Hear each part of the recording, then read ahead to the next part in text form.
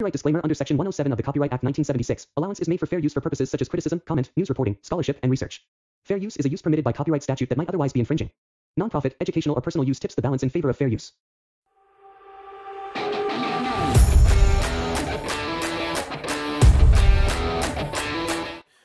What's up, YouTube, and welcome to Sports Talk.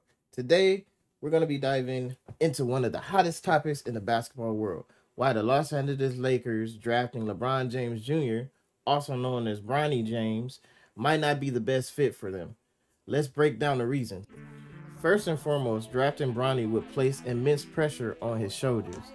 As LeBron James' son, the expectations are astronomical.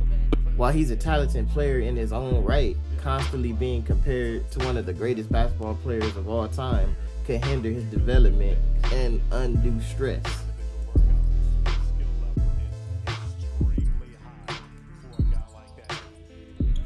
Next, let's talk about team dynamics and roster fit. The Lakers have a specific roster construction with established stars and role players.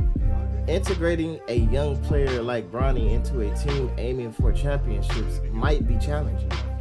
He needs time to develop, and the Lakers' current setup might not provide the ideal environment for his growth.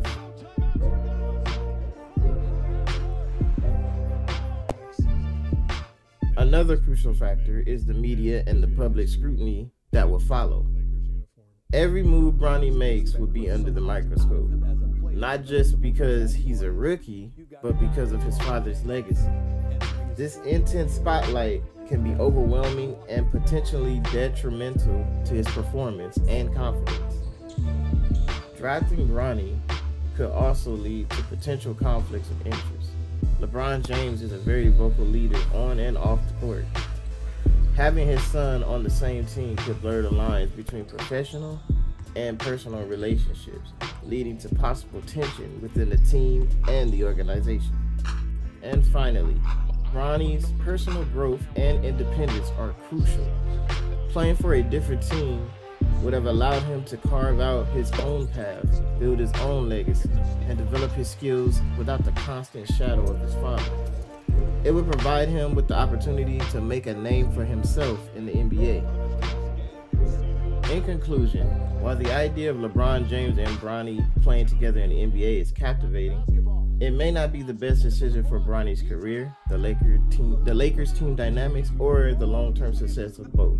Bronny deserves a chance to flourish in an environment tailored to his growth, free from the overwhelming expectations and pressures that will come from being a Laker as of right now.